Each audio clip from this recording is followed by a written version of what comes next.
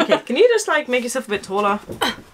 I was trying to like match up to you. Okay, there we go. Okay, that's cool. Cool. So, hello and welcome to Spinster's Library. I'm Claudia. And I'm Robyn, the Guest Spinster. Robyn, the Guest Spinster.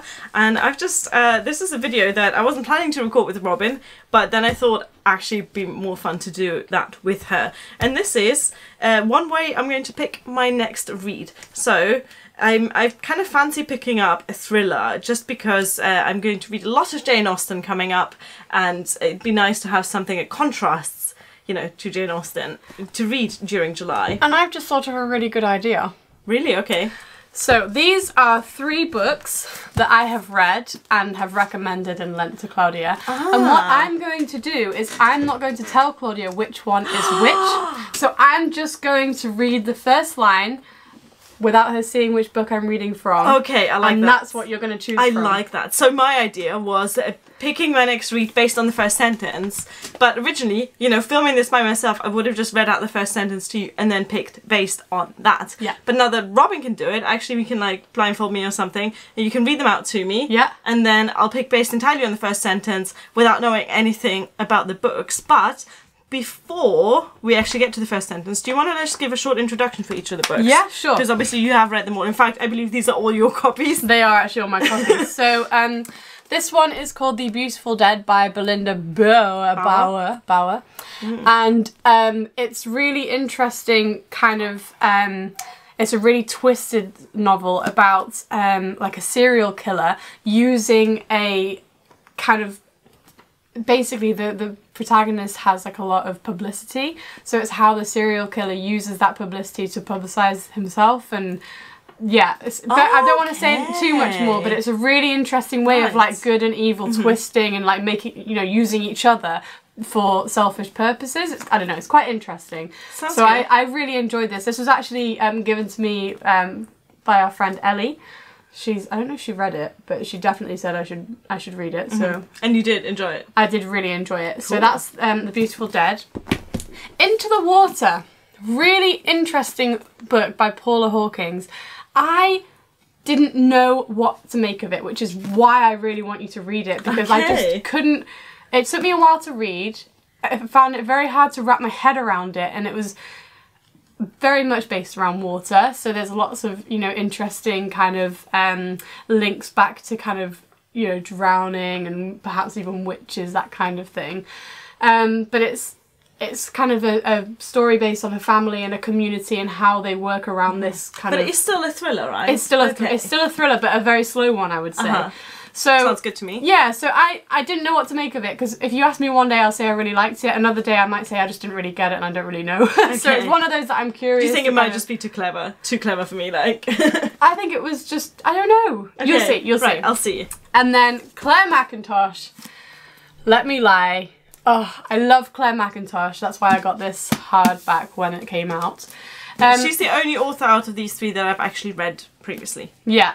So I really don't know what to say without giving it away. So the only thing I can say really about Clare Mackintosh's writing is that you feel like you kind of got the gist of what's happening, and then she just goes boo boo boo boo boo. No, you're wrong. So really, really cool, really interesting, very much a roller coaster journey, and I love Clare Mackintosh. So anyone who likes thrillers, this is your girl.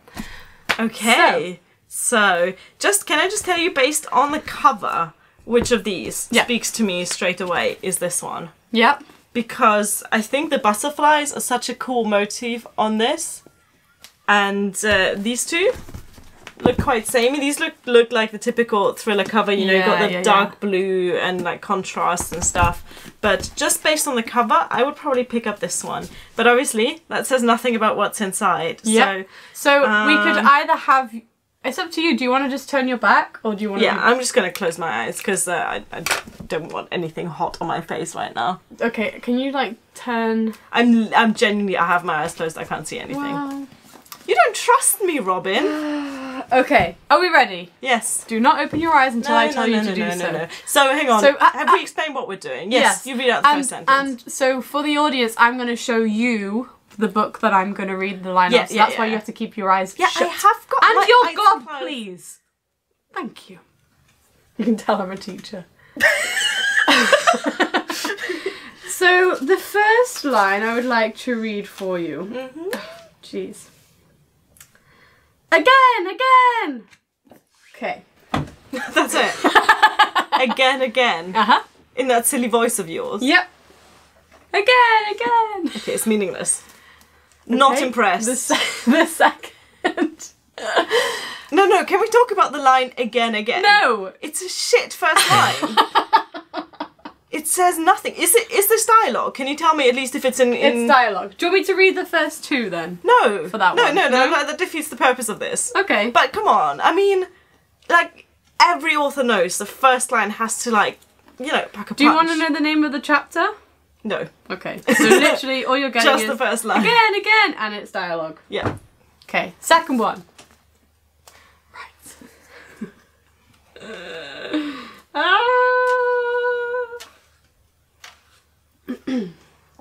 Death does not suit me. Okay, that's more like it, isn't it? Death does not suit me. Is that dialogue again? I think it's just written in the first person. First person, okay. Yeah. Right, death does not suit me. That's better than again, okay?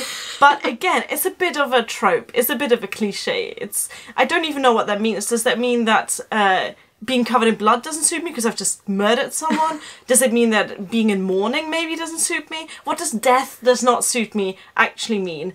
Again, it sounds a bit cool, but I don't think there's much substance there. What? That totally would draw me in. Okay, fine. And then last but not least, let's see. I'm so curious now. It's better impress me.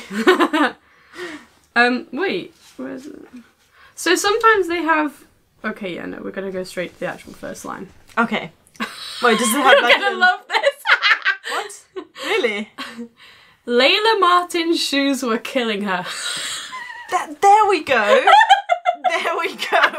That's what I'm talking about. Really? Yes. Really? This is good. Do you know why it's good? Why is it Because good? obviously... Oh, is there a cat here? Yeah. Oh, hey, which one? You... Where's the front? Oh, God. Is this the right way up? Is this the right way?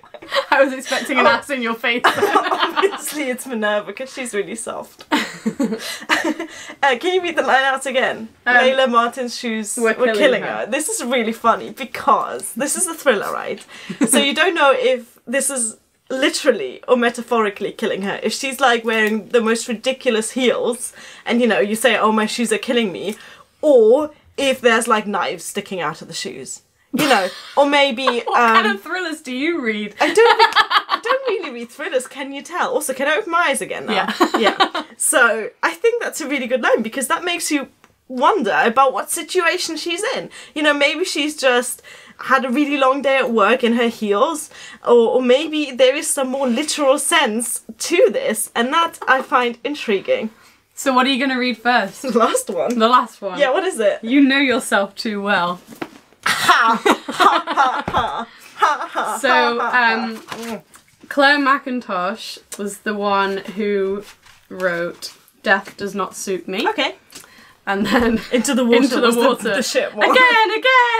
Where are my glasses? Where did I put them? I'll just put these on instead.